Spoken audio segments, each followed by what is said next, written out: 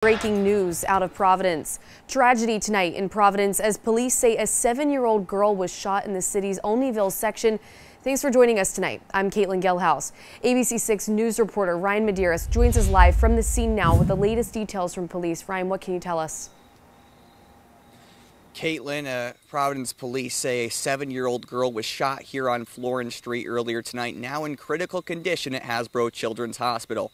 That shooting taking place right here at the Joslyn Playground and Rec Center. Commander Timothy O'Hara says the girl was in the back seat of a car with her family when she was hit by the gunfire. She was taken to the hospital with serious injuries. Officers emotional tonight, expressing dismay over such a senseless act. Commander O'Hara sharing a message to residents of the city. Should probably pray for this young girl right now, because that's what they need. Police say no arrests have been made and no suspects have been identified yet. Just to reiterate, police say a 7-year-old girl was shot in the backseat of a car here on Florence Street earlier tonight, now in critical condition at Hasbro Children's Hospital. In Providence, I'm Ryan Medeiros, ABC 6 News.